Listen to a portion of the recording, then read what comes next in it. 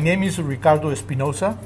I work for Kimball International in Jasper, Indiana, and my title is R&D Engineering Services Manager. We have three main divisions: National Office Furniture, Kimball Office, and Kimball Hospitality.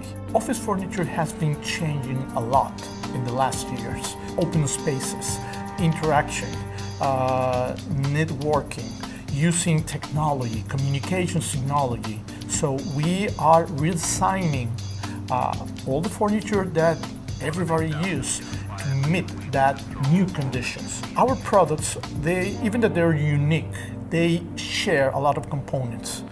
We build the same desk for different models with same features, but depends on the order that we put these features, the final result is completely different. When you work with a traditional CAD system, it's very slow to create all these little modifications. With synchronous technology, we learn that you can create a basic model, and then without doing additional calculations, without even knowing the dimensions of the final components, you can just edit this existing parts and create something new. We have chair. The same basic chair goes to 4 or 5 different uses, like a bariatric chair. The same chair could be used in a hospital, could be used as a visit chair in an office, or could be a reception chair. And there's some important modifications in dimensions. It could be wider, taller, the materials that you use are different. If you have to open a traditional CAD model and change those dimensions, it takes hours.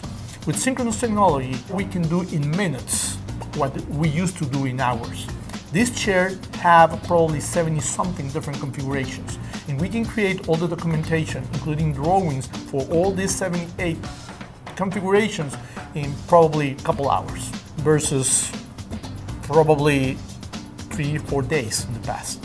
We have old products that are still in the market, especially on the traditional products. We have chairs that has been in the market for 50 years. Now, we are adapting those chairs for cost reduction, for new markets. In the past, it was very difficult because we had to start from scratch. Now we're using this legacy information that came from the 90s, the 80s in ideas, and with synchronous technology, it's really easy to reuse this existing information and create new components. Bringing components or assemblies from ideas to solid edge synchronous technology takes only a few minutes. The main reason we're doing this is be more productive, do better products, get faster to the market, and have fun.